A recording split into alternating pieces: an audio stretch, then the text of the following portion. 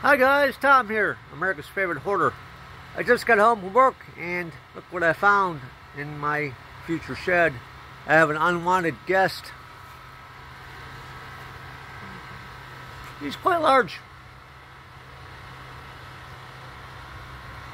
There he goes. I'm not a spider lover, but they do have their place and they eat flies, which I don't like. So I'm going to find him a new home. I've already got this wonderful stick and I'm going to try to catch him and release him into the wild. Come on, Cecil. All aboard? No, he doesn't want to go. Take the web down. Sorry, buddy. Yeah, he was able to make that house, that web in one day. Ah, he's on there. To the top of the mountain. Let's take him over to the bushes. And I shall release him. Or her. I hope it's a him, actually. If it's a her, like the old Twilight Zone episode with the earwigs. Females lay eggs. But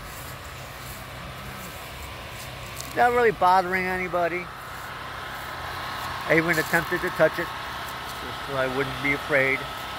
I'm going to put him in his new home. Its new home. No, don't even think about climbing up my arm here. Set that thing down. There you go. It's all yours. I'm walking. Yeah, indeed, I'm walking. Little creepy crawlies. That's all for now. Keep hoarding. Maybe not spiders.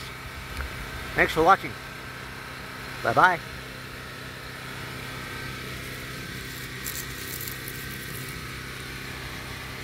Come on. Come on. Poor little thing's terrified.